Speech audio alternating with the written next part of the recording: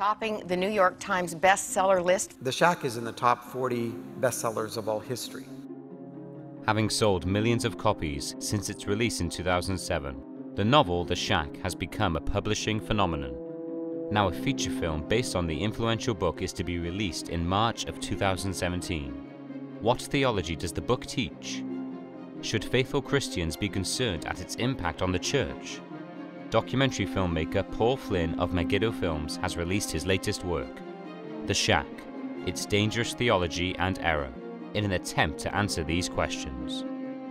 To watch this film free of charge, please visit our website at megiddofilms.org. That's megiddofilms.org.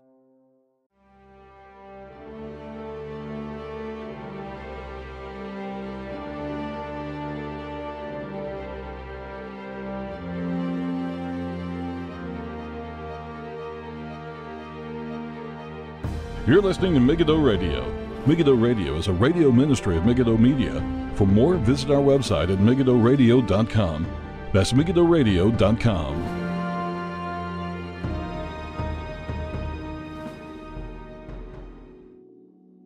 Good everybody, welcome. This is Paul Flynn with Megiddo Radio for the 7th of March 2017. Thank you all for tuning in. On tonight's show, we're going to be talking about The Shack and some of the reaction from the movie. As it's been out a few days, and again, there's been a bit more to be talking about. I'm going to try and wrap it up today.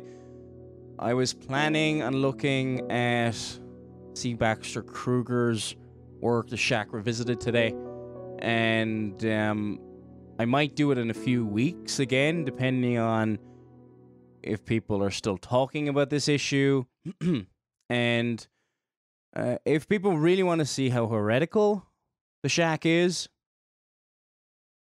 that book is the book to read. And, I mean, it's a book that's been endorsed by William Paul Young himself. William Paul Young is the author of The Shack. And William Paul Young, I'm kind of paraphrasing now, but it says on the front of the book, if you want to understand the thoughts or the theological concepts of The Shack, this book is for you. Basically saying in that, and the preface, that if you want to understand The Shack, the theology behind The Shack, if you want to call it the systematic theology or the more in-depth theology of The Shack, and I might go through that in a few weeks' time, actually, but I just kind of need to take a break from it probably after this show. And if you want more in-depth analysis, go to the movie The Shack. It's theological. It's dangerous theology and error, and you can watch that for free on YouTube, or you can go to the website megiddofilms.org. And where do you start with? The main focus of today's show is going to be this. What does The Shack say about the modern church? What does it say about the modern church? It's saying a lot of things, because you either talk to some people and also heresy, complete joke. And then you have some people saying, I don't see what the problem is. I came out thinking it was a wonderful movie, and people saying different things like that, and they couldn't see the problem with such blasphemy and heresy. And what's disturbing about it, it's not just a tiny segment. It's a pretty large segment of the visible church. Now, I don't know these people's churches, but you see, it exposes. Rather than church exposing The Shack, the popularity of The Shack in certain churches exposes those churches. And if your church is promoting The Shack, at best, it is grossly inadequate when it comes to discernment. It hasn't a clue. It hasn't a clue about the second commandment. Sadly, most of evangelicalism doesn't know anything about the second commandment and its moral application, that no images of God are acceptable. None. No similitudes, no representations are lawful in God's law. And of course, the second commandment is a summarization of the principle. We do not use our imagination and how we view God or how we see God or what we think about God in worship or in anything else. We are not to represent him in art. He is the Word. And we're not to use our imaginations in order to come to him. So-called Christians in church history that have used their imagination to come to God, people like the Jesuits, leaders of the Counter-Reformation. If you want to summarize their spiritual exercises, it would be this. At times, they would take a scene from the Bible, maybe the Lord's Supper, and then use their imagination. And that has become rife in the modern church. Also, what exposed the lack of discernment, but it was a bit more forgivable than this, was the Passion of Christ, the popularity of the Passion of Christ. And that filled with Roman Catholic teaching, but also was a violation of the second commandment. Even if everything else was right, it would still be condemned in Scripture. The whole excuse, and we'll get into in a while, I'm going to play a few clips from different programs and things like that, and some, Lord willing, hopefully we get to some clips from William Paul Young talking about some of the criticisms. In a while, hopefully there's enough time in the show. Just before we get into the meat or the contents of today's show, just want to give you a bit of an update. Okay, this show will, Lord willing, go up on the 7th of March. I'm not going to be able to record a show for Thursday this week. And also not for next week either. Now, I've been thinking about for a while just to take a break from a bunch of things ministry-wise. There's been shows that have been missed over the last, basically since the new year. And apologize for that. It's been mainly I've been kind of, seem to be picking up bugs and different things back and forth seems to be happening. Nothing majorly serious, but just so that I don't have a ton of energy left over to record at the end of the week. That's basically been what it is. I haven't missed, like, even in a normal day-to-day things, I've only, I missed one day of work, and that was it. So, in case anybody's too worried, but please keep me in your prayers. And I kind of want to take a break where I'm actually not ill or in bed all the time, and to catch up with some work related to Megiddo Films, new work on that, and look, even if I wanted to, I just won't actually be able to get in here into this room to be able to record the show. So I just thought it's a perfect time to do it, and Lord willing, we'll be back. The next show after this will be March the 21st, unless something changes, but the next show will be on March 21st. Anything else, if there's anything prior to that, will probably be on the YouTube channel, maybe a vlog if some major news breaks, but often I don't have enough time to cover a lot of the things. There are loads of stories. Hopefully I'll write some things for the Megiddo Review. If you're not aware of the you could say it's kind of a blog, magazine, whatever you want to call it. If you go to the MegiddoReview.com, there are written articles there. I don't know how many are there, and there's videos, vlogs, and other things like that there. Okay, let's get on to our topic. So anyways, today's show I'm going to try and focus on what does the Shack say or expose about the modern church. Very least, lack of discernment, if not complete apostasy. It is not, the Shack itself is not the problem. The Shack is, well, obviously it's a problem, it's heresy, but it exposes or reveals the underlying problems.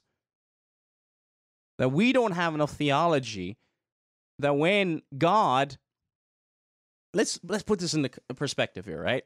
When a large chunk of Christian media, so-called Christian media, and a large chunk, I don't know what percent, of the professing evangelical church has no problem with a movie and a book that attacks the idea of sola scriptura, because even the note that Mac receives in the Shack puts excuse me, has a low view of sola scriptura.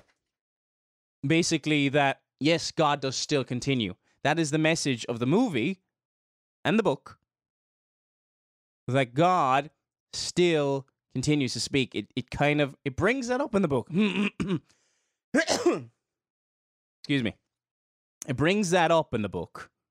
It actually talks about it, and I'll just go to that quote where it's, if anybody's, again, I'm trying not to misrepresent it. You may disagree with something, and we should always strive to represent fairly what we are critiquing. In The Shack, it's on page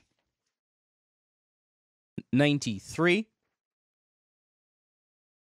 and oh, excuse me. No, here we go. Oh, yeah. I see where I've gone wrong.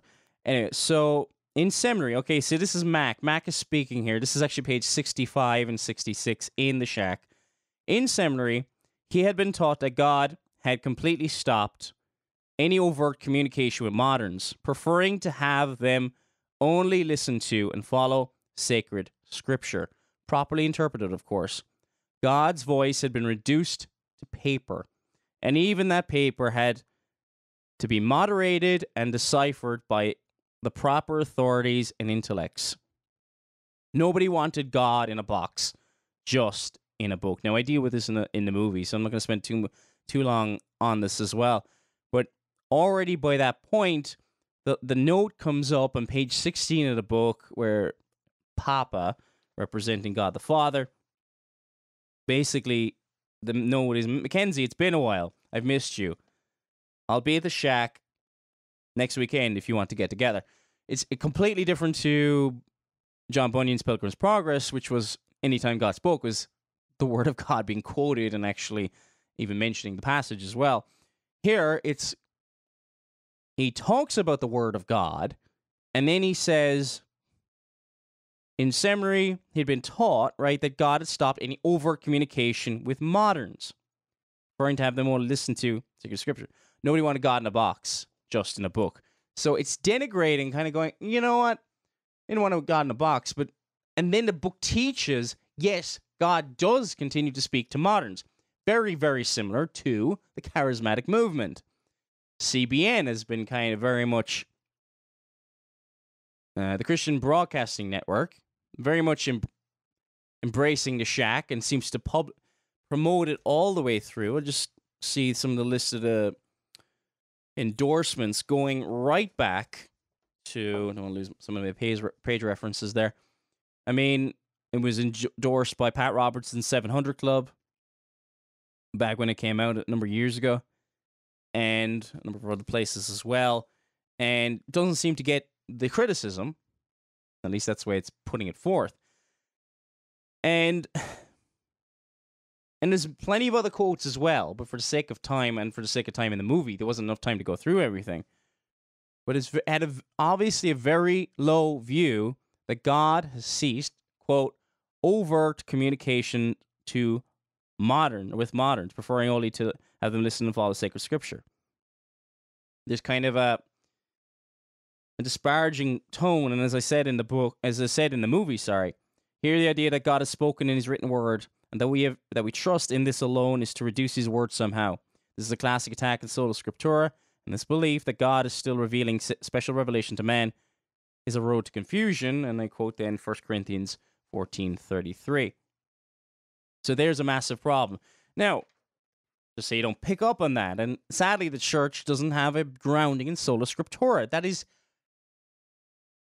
what is that? Only what Martin Lloyd-Jones referred to, like that during when he was alive, the time when he was alive, that we have gone to a pre-Reformation state. We're going to the ignorance that we were under the Roman Catholic Church. Well, became known as the Roman Catholic Church later, but what was the Middle Ages? Ignorance of sola scriptura, ignorance of many major doctrines. The sola scriptura was the major argument of Martin Luther when he was arguing against the Roman Catholic Church, the Church of Rome. He appealed to Scripture. But this is being undermined by modern evangelicals' false views of the Trinity. Excuse me. False views of the Trinity. No problem with that. No problem with blasphemous representations of God.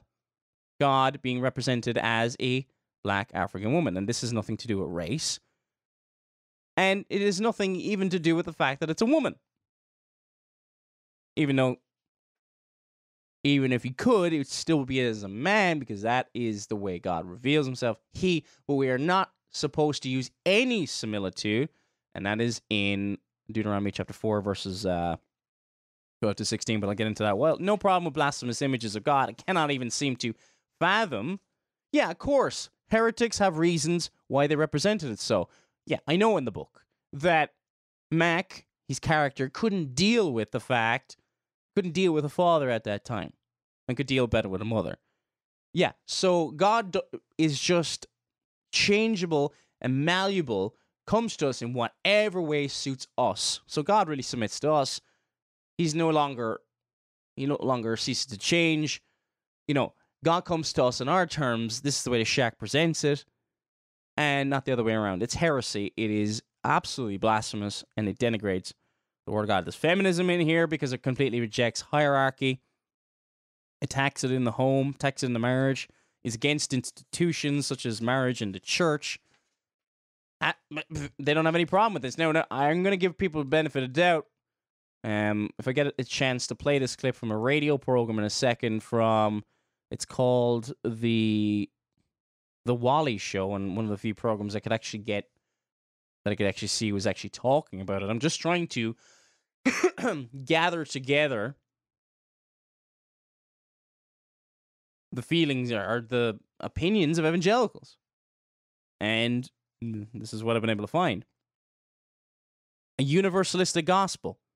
Of course, the publisher, Wayne Jacobson, denies this. He wrote a blog a number of years ago, back in 2008, called Is the Shack Heresy? And in that, it's Wayne Jacobson wrote this, he said, does the book promote universalism? Some people can find a universalist under every bush.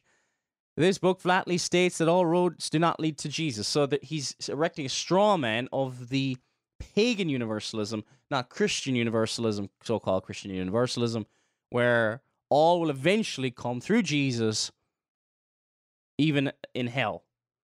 Eventually hell will be emptied and all this kind of stuff. It is not that form of universalism that William Paul Young promotes.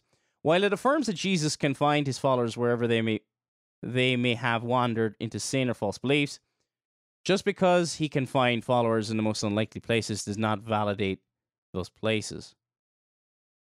I don't know how we could have been clearer, but people will quote portions out of context and draw a false conclusion. Now, again, I quoted a number of times C. Baxter Kruger, who William Paul Young says of him, and listen, am I taking this out of context? If you want to understand better the principles and theologies the theology that frames the Shack, this book is for you. And what does this book say about, he says on page 247 of the Shack Revisited, the hope of the human race is that we belong to the Father, Son, and Holy Spirit. We always have and always will. The human race has always belonged. That's C. Baxter Kruger, and he is explicitly, undeniably, a universalist. When he's talking about Mrs. Murderer, he talks about Mrs. Murderer. No mention of repentance, that Mrs. Murderer ever repented and came into relationship with God. And he says, well, talking about Mrs. Murderer, if if anybody is not aware of the movie The Shack or the plot line in the book, Missy Mac's daughter is murdered, and it's called Ladybug Killer. I think that's the name. Anyway, name escapes me. Anyway, he's a serial killer, and and C. Baxter Kruger in the Shack Revisited said, while the murderer is forgiven, loved, and accepted, what he is embraced and included, he does not know it by any stretch of the imagination. and such unknowing leaves him writhing in pain and trapped in the clutches of darkness. He belongs to the Father, Son, and Holy Spirit. Always has, always will. But he's given himself to participate in darkness.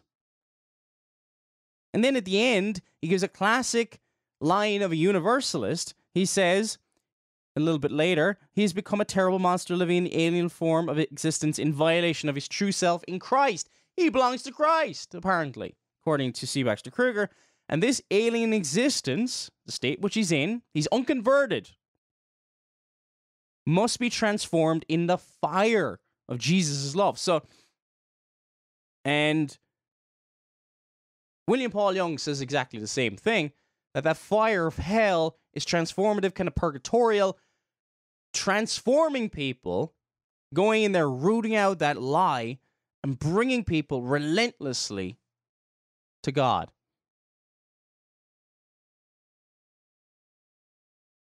The hope of the human race, page 247 of that book, is that we belong to the Father, Son, and Holy Spirit. The human race, everybody. We always have and always will. Now, there's other people want me to, megidofilms@gmail.com. I'll do a show just on C. Baxter Kruger's very revealing work, which William Paul Young loves. And William Paul Young thinks C. Baxter Kruger is positively brilliant. And he said it a number of times. And they seem to be, at least I still think they're close friends. I say that because Wayne Jacobson, who stands up for the Shack, they haven't always been best of buddies. And I've mentioned this before. While they can seem like they're all together, I don't know if it's just all about money, because back in 2010, 2011, 2009, Young filed a lawsuit back in November 2009 against Brad Cummings and Wayne Jacobson. Windblown Media countersued for $5 million in federal court. So they haven't always been getting along. They've brought each other to court. Wayne Jacobson and Brad Cummings, who edited The Shack and claim authorship apparently as well. LA Times said the flack over The Shack. This is back in 2010. William Paul Young's best-selling novel about a father's renewal of faith after suffering an unspeakable tragedy has spawned a tangle of lawsuits over royalties and even the book's authorship. So, yeah, while it may seem that they're all loving and very, and they bring forth this facade and virtue signaling, in the background, they're wrangling over millions of dollars. This is big business to them. Now, be that as it may. Okay, we're going to look at, where we look at first.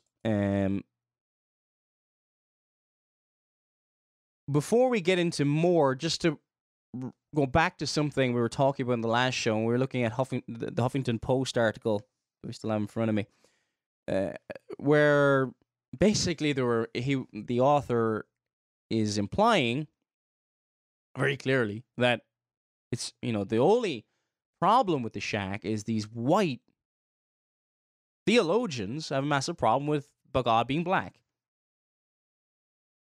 Not just the Huffington Post, Variety, also when it reviewed the movie a few days ago, back on the 2nd of March, Owen Gleiberman stated that, he said, there's a new God in town, referring to Octavia Spencer's portrayal. Some members of the American evangelical community are already up in arms over the portrayal for reasons that are pretended not to be racist. I don't want to spend a lot of time in it. It's a ridiculous argument. Again, what does the left do? They just attribute racism to the other side without any evidence whatsoever, and they just say, you see, we like this. Oh, racism everywhere, and it's just kind of, keep doing it, because people will hopefully, if there's any sanity left, will actually wise up to the fact that the media, the mainstream media, in the United States, in the West at least, is a complete joke. It's losing credibility. Their ratings are dropping like crazy, and people aren't listening. as much anymore. I'm not saying that it's turning in the right direction towards God, and that's a problem. The populations around the world, due to Trump, Brexit, and the European Union, positions on the European Union, positions on Islam, societies haven't been this polarized in a very long time, and we're entering into, humanly speaking, a really dangerous time. We are. We need to pray for this situation. But again, labeling, oh, you don't like this. Oh, look at this position that they have. Oh, it's because they're racist.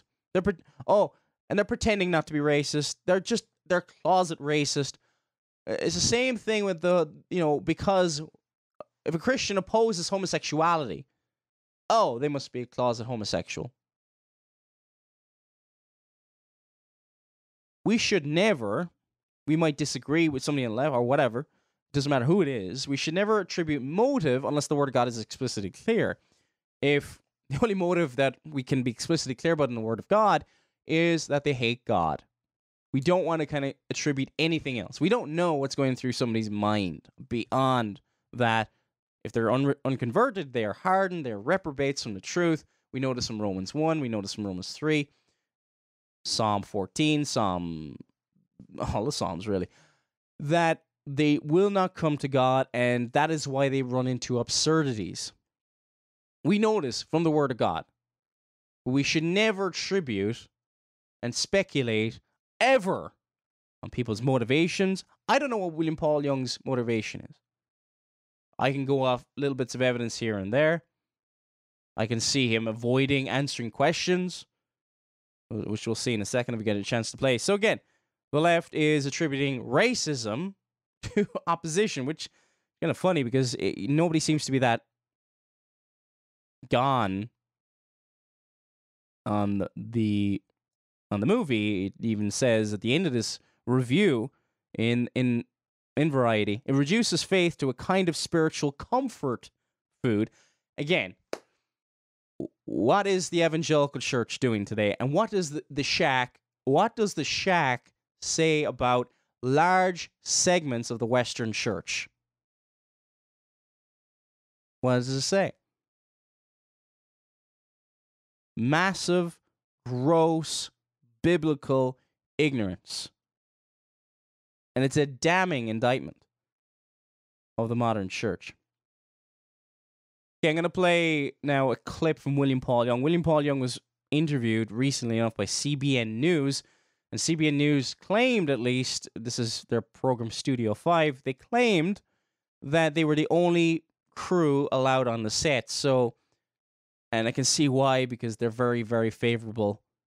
Probably the most favorable that I've seen on a professing Christian side towards, on a TV side at least, towards the shack. And this is probably why they've been led on. Okay, so play here this interview. And then William Paul Young's answering a question about what does he say to his critics. With success also comes critics, and I know that you've heard my folks, people. people being critical of the fact that of how you chose to portray God. You misunderstand the mystery. Though a work of fiction, some have called Young's depiction of God, Jesus Christ, and the Holy Spirit profoundly unbiblical. One seminary professor wrote his own book in response called Burning Down the Shack. What do you say to them?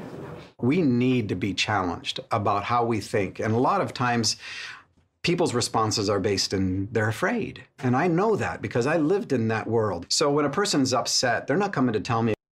I love that. You know why they're against me? Against the book? They're afraid. And why? Because I know them. Yeah, I've been in the church, so you know every single motive of every single person in the church. What utter arrogance. And it's preposterous virtue signaling. And he is a leftist. He talks like a leftist. He acts like a leftist. And kind of goes, oh, you're just acting under fear. Not actually dealing with the arguments. Never. Not with scripture. With philosophizing, foolish human philosophy. So you just, they're acting out of fear. Not that there's any genuine biblical reason to be concerned about this movie. About me. I already know about me. They're coming to tell me in the... I already know about me. What utter arrogance. No, you don't know about you. Sadly, you don't.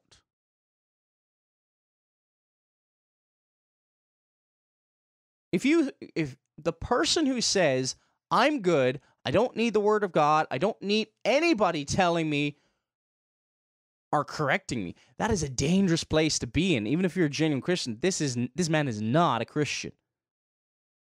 This man teaches a false gospel, along with his partner in crime, C. Baxter Kruger, when he goes around speaking with him, to teach universalism. And anybody around it, whether it's Brad Cummings or Wayne Jacobson or anybody else in that's riding this gravy train and doesn't want to let the cat out of the bag, is either ignorant or lying. I don't know which. I'm going to try and give the benefit of the doubt. The best one is ignorant. But they never actually deal with the arguments. It's constantly dealing with straw men. Never what people are actually saying and why this might be seen as blasphemous. Not interested, because he already knows about me. Anyway. Only language they know how about what matters to them. And if I'm not at risk, I can step inside that space. No, so it's the only language that they know how. Fear. Because he had a bad experience. And if you're not aware, William Paul Young had a really, really, from what I can see at least, a really, really rough childhood. Was abused. Missionary kids, I think, sexually abused for a long time as a child. I can't remember the actual country he was in. I think it might have been Africa, but some part of Africa anyway. And so his view that if anybody coming to him, it's out of fear. Like, it sounds like a horrendous situation he was in when he was a child. But I can say the same thing. You're acting out of fear. How about we forget about motives? And how about we actually deal with the criticisms being laid your way? Because you don't. You find clever ways, and he is a clever man. It's not a thumbs up for him. It's actually more of a condemnation upon him. He's not a stupid man. He's a very... he knows how to use language. He's very careful. And he knows how to avoid controversy, but he also knows how to sell his ideas. Maybe ask a good question, maybe stay silent, but respectful, because it is about the dignity of the other and the journey that the other is in. And in Mac's fictional journey, he sees Jesus as a Middle Eastern man, the Holy Spirit as an Asian woman, and God as a black woman. Don't ever think that what my son chose to do didn't cost us both dearly. How does Papa, you portraying that role, Okay, this is before, and I hope when I'm editing this TV show that I'll actually edit that part out. Violates the second commandment, and it's shameful. Anyway, to talk about William Paul Young's comments, and there's some comments at the end of the Studio 5 program, which basically says, no, the problem's not with me. I'm good. It's you. It's all you. It's all on you. You're the problem. And, well, in that clip that was just played there, I'm skipping ahead a little bit to another thing he said later on. He says, well, I'm on my journey. Mac's on his journey, as the narrator said on it. And Mac's journey, he sees Jesus as this, and he sees the Holy Spirit as this, and God the Father as this. But you know what? You could see God in a different way. That's idolatry. We can't, again, it's scripture, or we will use our imagination. The God of your imagination does not save. The God of scripture saves. We cannot come to God in our imagination, because that means we will, because our minds and our hearts and our wills are sinful, we will add to scripture. Before I skip ahead, I'm just going to Actually, we're going to stick to William Paul Young. Look, I know people write articles about what is said by, either Sam Worthington or Octavia Winslow. Is that her name? I haven't really been paying attention to Octavia Spencer and Sam Worthington. I haven't really been paying attention to the actors. Look, there is obviously a massive problem with a lot of these people. They're not Christians and things like that. But at the end of the day, I kind of want to deal with the core, the author, the person. The author says, teaches, or, if you want to understand the theology more, The Shack Revisited, that book goes in, and there's actually a series of sermons I'm going to have to go through that I found the other day, done by C. Baxter Kruger and William Paul Young together. It's on C. Baxter Kruger's YouTube page, but I'll probably go through it at some stage in the future, and if there's anything interesting, come back to this issue. But this might be the last show I do in this issue, really. I'm kind of hoping to leave it behind. And I just the reason I'm doing it is not, okay, there's been a lot more traffic and things like that, but primarily the people who are caught trusting the God of their own imagination will turn from that folly and turn to Christ. It breaks my heart. If somebody comes to me and says that they love the Shack, and I come to them with scripture why it's wrong, and they reject that, and they embrace the Shack, I have to honestly say, do you know Christ? Are you actually a Christian?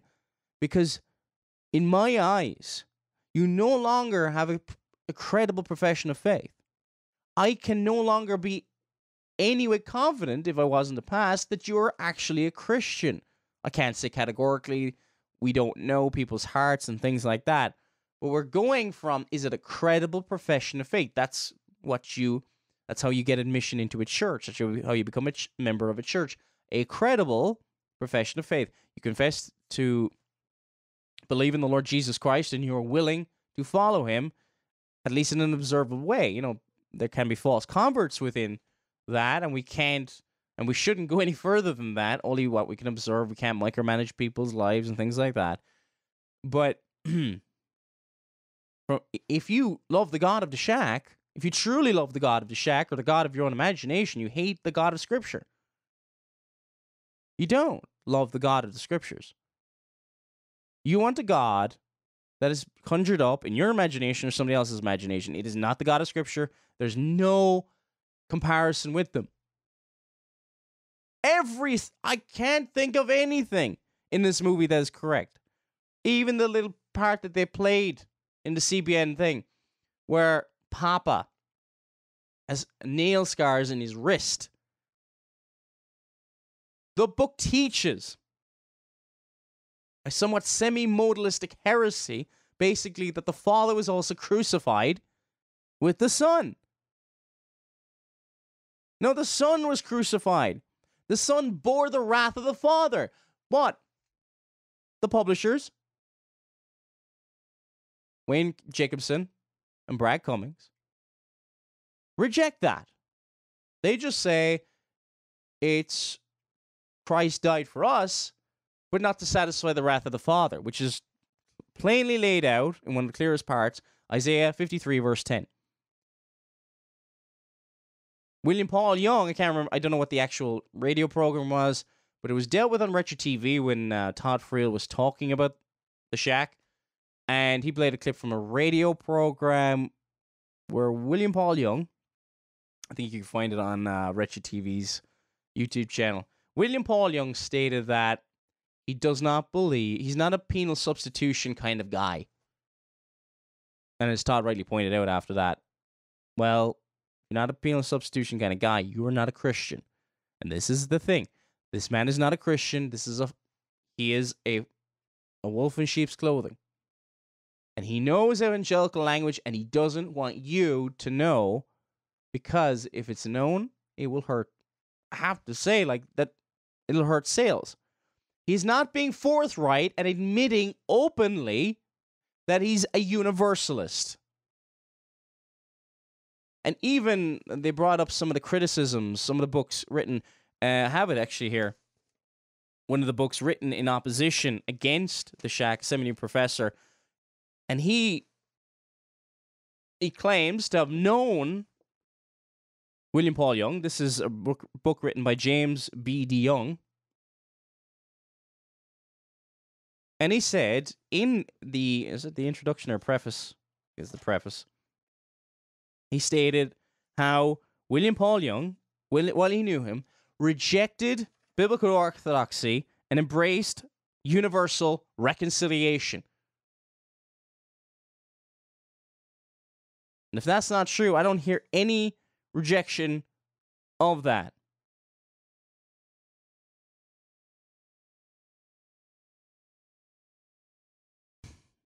I don't know the movie. I have no desire to see the movie, nor am I ever going to see the movie. But the book says on page 182, Jesus says, or the Shack's Jesus, I have no desire to make them Christians.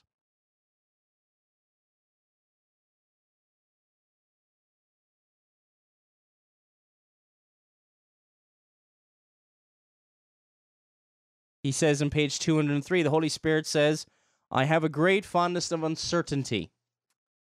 So on and so forth. Everything I can't think of anything they did right in the book. Oh, it talks about love and forgiveness. But what love is it representing? Not the love of God. Compete libertarian, do what thou wilt. That's satanic lust. Not biblical love. So it doesn't even get love right, not even close. And forgiveness doesn't get that right either. It presents a repent, you do not need to repent, you've already been forgiven. The only thing is, it's just forgive yourself. You essentially are a god. Everyone is a little god in the Shack. People don't have a problem with that. Okay, what will we play next? I'm going to just concentrate on, for the sake of time, and if there's time later on, I'll come back. This is the end of this Studio 5 program on the Shack, and I'm just going to play this clip and comment on some comments made by William Paul Young recently. We all live with two things, love and loss. All of our divisions go away when we start getting inside eyeball to eyeball. Yeah, but does that make it right? So, oh, look at what we got in common. Love and loss. What kind of love? Self-love. If you don't love Christ, you have self-love and that's not the love Paul was preaching in Galatians chapter 1, verses 6 to 9. Anybody preaches any other gospel, just like William Paul Young, let him be accursed, let him be anathema. 2 John talks about not receiving false teachers into your home. So love, yes. But what kind of love? Biblical love? And loss, yeah, we've lost something. But how does this self-centeredness, it might bring us together because we're all in love with ourselves. But it's not a biblical unity that the Bible talks about, having the mind of Christ. Nothing to do with it. So you're going to bamboozle people with virtue signaling, is what you're saying, William Paul Young, and come off kind of all pious sounding. That's going to work on somebody who is a very religious but doesn't know God. And whenever they see a criticism like this or anything like that, they'll just call the person judgmental. Oh, what a horrible position the evangelical church is in today. And talk about love and loss. And so a lot of this comes rooted in loss. And I grew up in the church. I grew up with, Gandalf with a bad attitude God. And it took me a lot. And again, that is another violation of the second commandment. You use that image of what you think of God. Look, even if William Paul Young presented God the Father as a, long flowing beard and all that, that would be a violation of the second commandment. The whole point of the second commandment is using images to view God, because it corrupts. Talks about in Deuteronomy chapter 4, verse 16, talking about, I'll read verse 15 for context. Take ye therefore good heed unto yourselves, for ye saw no manner of similitude or likeness or representation that work be rendered on the day that the Lord spake to you in Horeb out of the midst of the fire, lest ye corrupt yourselves and make you a graven image, the similitude of any figure, the likeness of male or female. It corrupts. Thomas Watson, the 17th century Puritan, talks about, in a question on page 25 of the Ten Commandments, said, why is it that we are prone to idolatry? He says, because we are led much by visible objects and love to have our senses pleased. Men naturally fancy a God that they may see, though it be such a God that cannot see them, yet they would see it.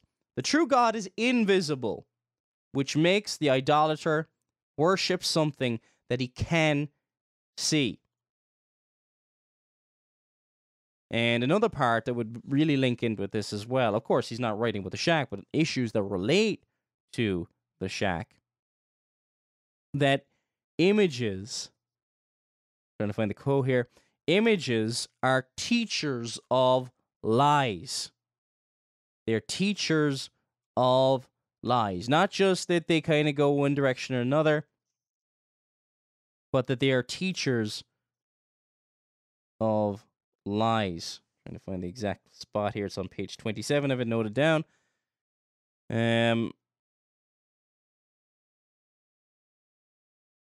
Here we go. So I'll read the full quote here because I love Thomas Watson on the Ten Commandments. I need to read more of Thomas Watson, but another book I just really recommend to get is The Ten Commandments by Thomas Watson. He says starting page 26, see the goodness of God to our nation in bringing us out of mystic Egypt, delivering us from popery, which is Romish idolatry, and causing the light of his truth to break forth gloriously among us. In former times, and more lately, in the Marian days, England was overspread with idolatry. It worshipped God after a false manner, and it is idolatry, not only to worship a false God, but the true God in a false manner. Such was our case formerly. We had purgatory, indulgences, and idolatrous mass. The scriptures locked up in an unknown language, invocation of saints and angels and image worship. Images are teachers of lies. Habakkuk 2:18. Wherein do they teach lies? They represent God who cannot be seen in a bodily shape. He quotes in the scriptures in Deuteronomy 4:12 where it says, ye saw no similitude, only you heard a voice. Quotes Ambrose, who said, God cannot be pictured by any figure, not the soul even, being a spirit, much less God. To whom then will ye liken God? Isaiah 40, verse 18. The papists say they worship God by the image, which is a great absurdity. For if it be absurdity to fall down to the picture of a king, when the king himself is present, much more to bow down to the image of God when God himself is present. And I know people will probably say, oh, we're not worshiping God, but you're representing the one who you claim to worship. This will corrupt who you... It doesn't have to be in purely corporate worship. This corrupts what you think and what you think you know about God. Continue with the quote, what is the popish religion but a bundle of ridiculous ceremonies? And talks about that. But I love that quote. Images are teachers of lies. And this book teaches lies about God the Father, lies about Christ, lies about the Holy Spirit, lies about the Trinity, the nature of the Trinity, lies about the Bible, lies about the gospel.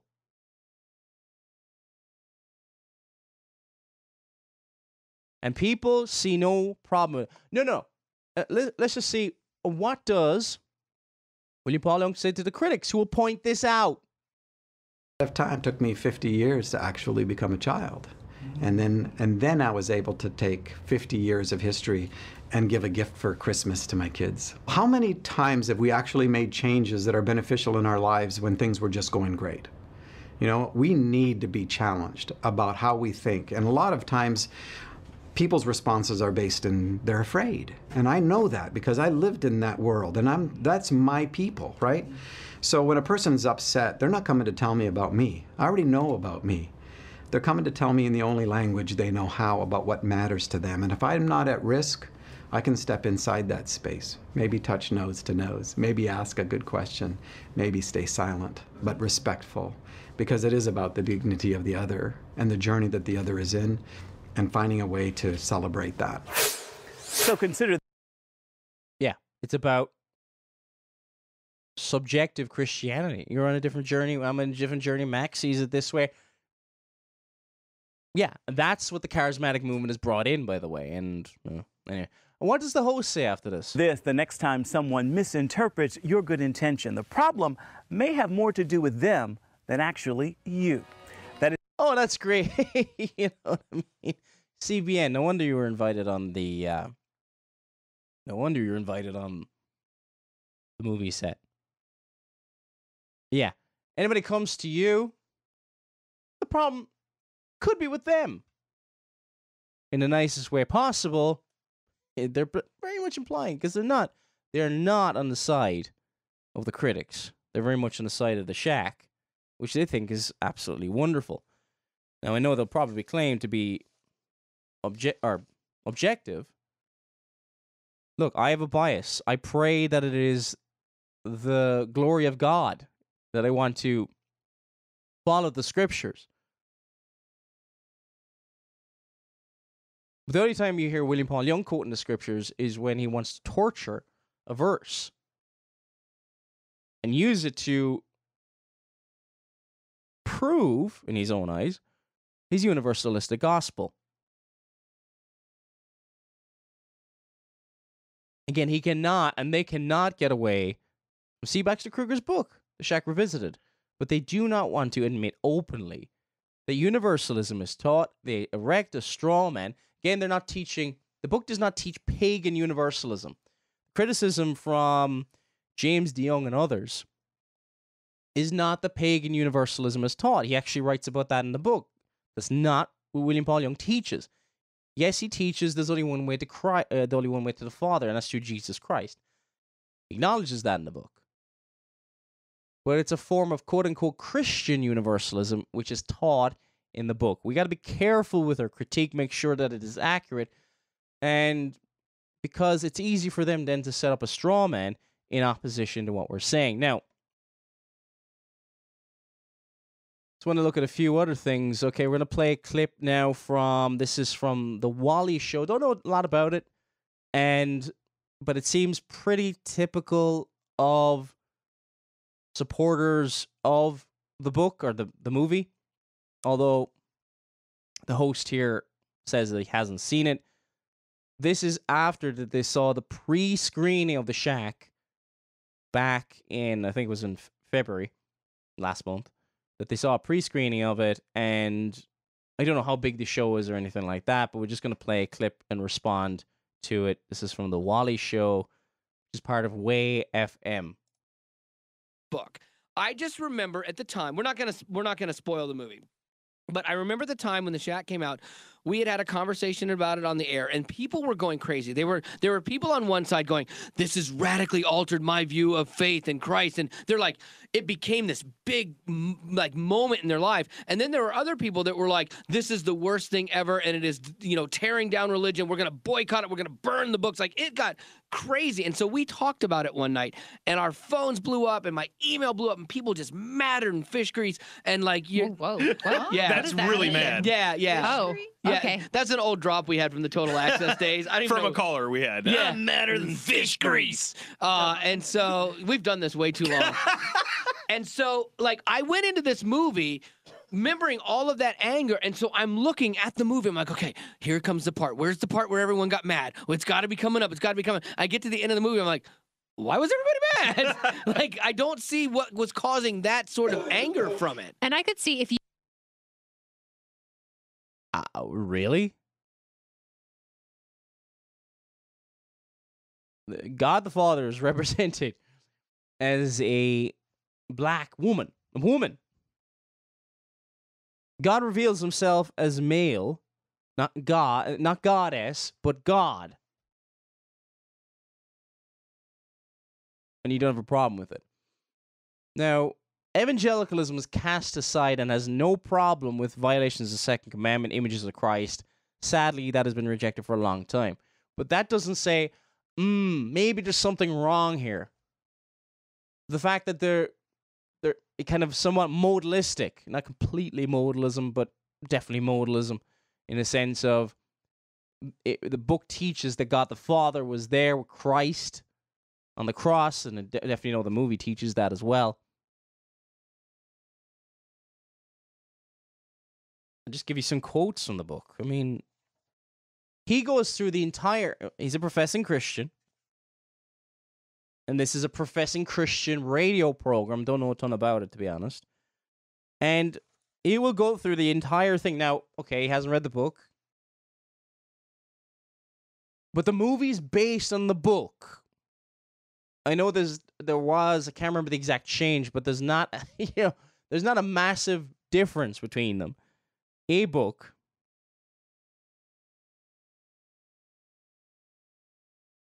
Now, he probably doesn't know this, that, look, the book, this is what the book teaches. Page 225. In Jesus, I have forgiven all humans for their sins against me, but only some choose relationship. There's universalism. Mercy triumphs over justice because of love. That's on page 164. Your understanding of God is wrong. Page 162 to 164. I am not one who will condemn most to an eternity of torment. I just like, yeah. I'm not aware of the book getting anything right. So this only leads me to the conclusion that large chunks, I don't know what percentage, and I don't want to speculate on what percentage, large chunks of the evangelical church has a subjective, imaginative view of God conjured up in their own sinful brains, and they are lost. Can't come to any other conclusion. I'm not saying everybody who didn't have a problem with the movie is lost. That's not what I'm saying. But if you're in that state, I would seriously go to 1 John and seriously repent. You need to repent. Because you're a babe in Christ at best, with no knowledge of the scriptures. You went into the movie as a theologian looking for holes in the theology. You're going to find them. You're going to find that in any Christian It's not movie. a theology book. Okay. Oh, it's fine. It talks about God, but just it's not a theology book. It can say whatever it wants. Oh, that canard is coming out. Yeah, when it's good and they like it, oh, now it's a great help. When it's heretical and wrong, oh, well, that's not a theology book. It's not claiming to be. And you'll find it with any Christian movie. So it's okay to be blasphemous about God. Is it? You don't care about that.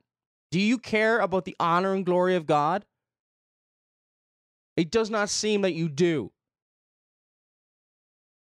Yeah, Right. there's no piece of art that is a complete theology. Right. And so if that's what you're... And this is why we're not supposed to use art for the Godhead. This is not like Pilgrim's Progress, where Christian and different people using it for walking along and the Christian walk and different difficulties that can happen or backsliding or going through the narrow gate. Biblical pictures or things that are already in the scriptures. That's not what this is. This is taking God and using your imagination, and not only that, it's in complete. It's complete 180 degrees removed from the God of the Scriptures. It gets the Trinity wrong. It gets the gospel wrong. It gets God the Father wrong. It gets God the Son wrong. It gets God the Holy Spirit wrong. It gets sola scriptura wrong. It gets the Trinity wrong. It gets love wrong. It gets forgiveness wrong. Oh, but it's not a theology book. You're always going to find problems. What has it gotten right?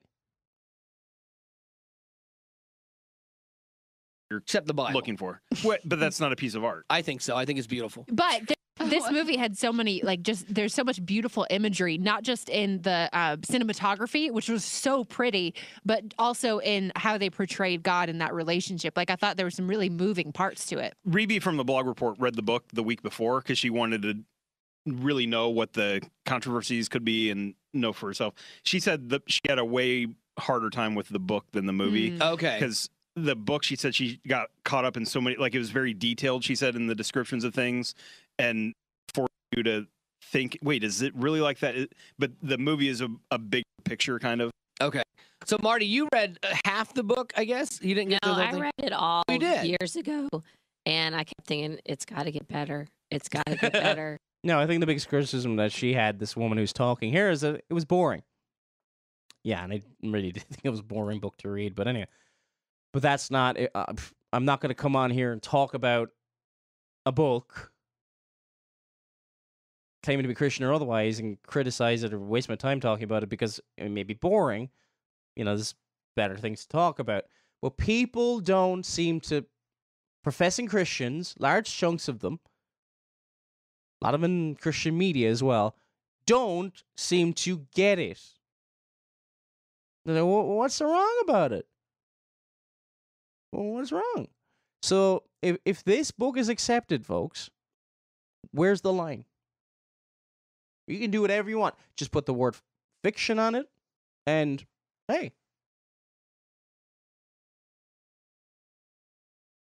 If the label fiction allows you to do whatever you want, would this eventually legitimize pornography because it's seen as fiction, it's not real? And that's an argument that liberals use, that there's no problem with pornography, it's fiction, it's not really real. They're just acting. Doesn't matter what they represent, that is disgusting and vile. They say, oh, it's not the same thing. It's a false representation of God. That's disgusting and vile. That's a perversion of true love. As pornography is a perversion of true love as found in a marriage. And both should bring a revulsion. Anyway, so CBN, there's no actual date on this article that I'm going to be referencing here, but this is from CBN. And this is written by Belinda Elliott, and the article is called, "What's So Bad About the Shack?" Again, the CBN again. When the novel The Shack was released by author William Paul Young, it created quite a controversy. Everyone, it seemed, had a strong opinion to offer about the book.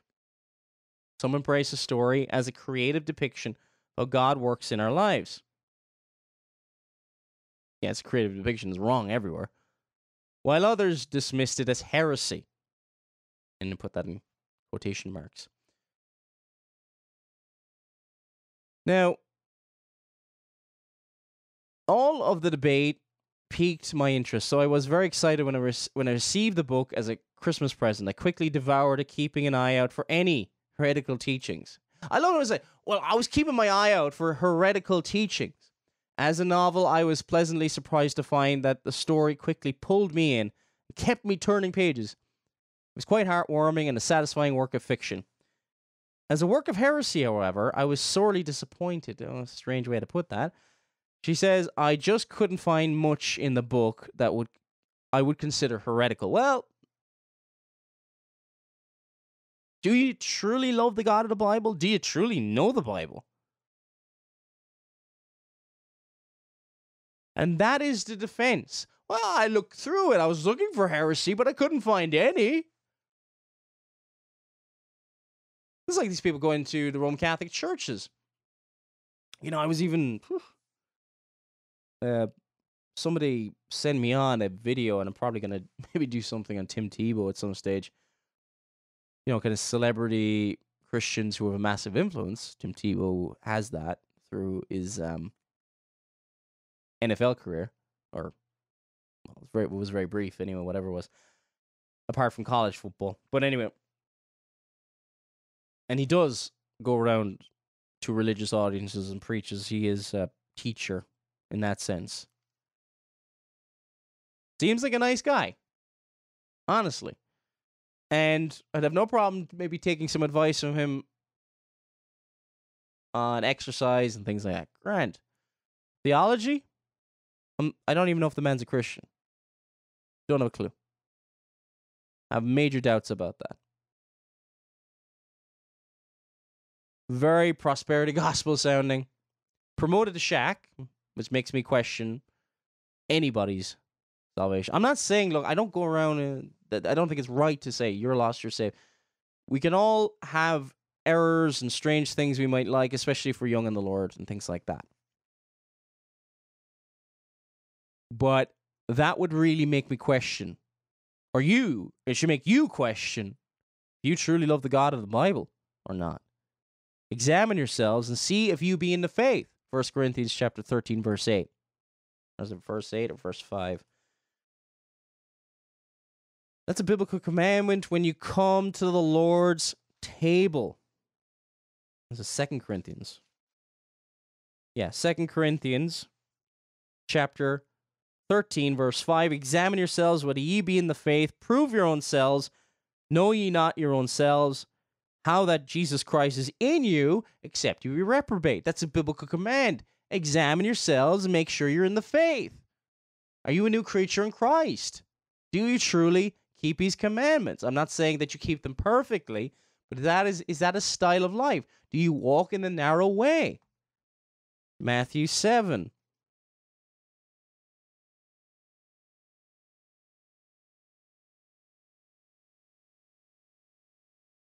Verse 13, enter ye in the straight gate, for wide is the gate, and broad is the way that leadeth to destruction, and many there be that go thereat. Because straight is the gate, and narrow is the way, which leadeth unto life, and few there be that find it. What does the shack represent? A wide gate where people say, oh, well, what's the problem? Worship now in churches. I was at churches before, and I didn't know. I was young in the Lord, and I didn't know that this was wrong. When I was at a church, the first church I went to for the first short time that I was, a little bit after I was saved, they had plays on. And representation. Again, you have the modern church does not know or is not interested in or does not want to study the regulative principle of worship, as talked about in the second and the fourth commandment, when it deals with the Sabbath, the Christian Sabbath today, which is the first day of the week, where, there's just no interest in it. Doesn't matter. You can do whatever you want. You can be creative in worship. There's no regulation. Nadab and Abihu, why were they killed?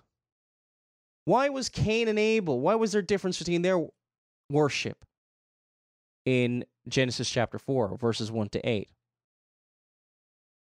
Cain was rejected because he didn't follow God.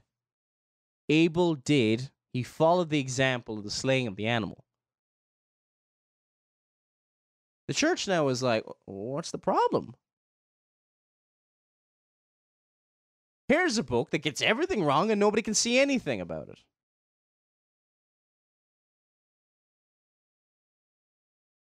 And I don't know if Wayne Jacobson doesn't get it either. The publisher, one of the publishers, Windblown Media, which originally published The Shack,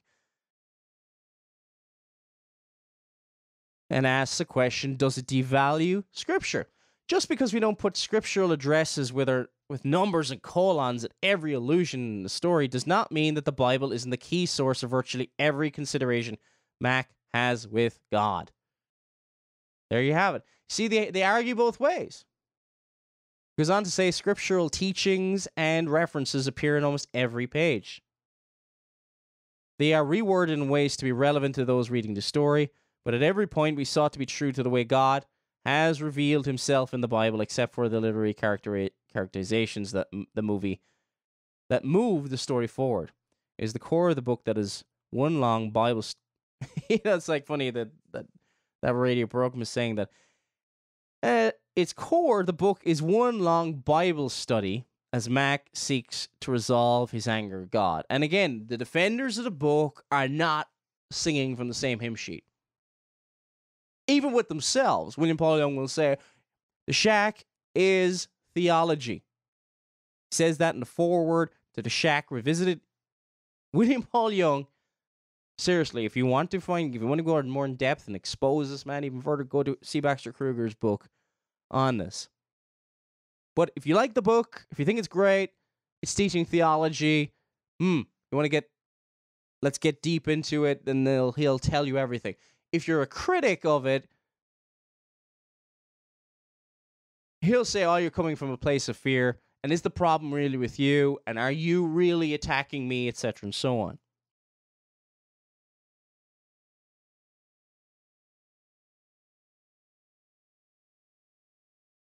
What does this expose about the church? What does the Shack tell us about the church?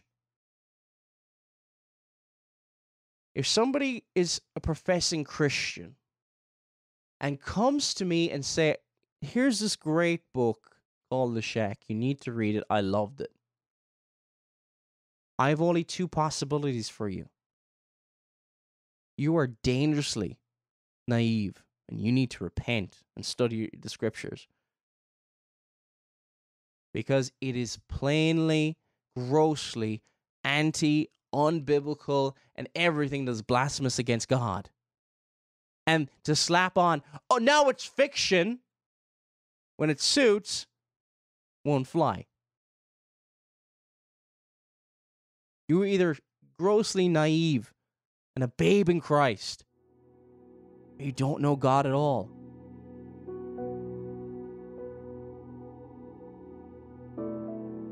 Now, maybe somebody who somewhat likes the Shack but may have questions, you give them the benefit of the doubt.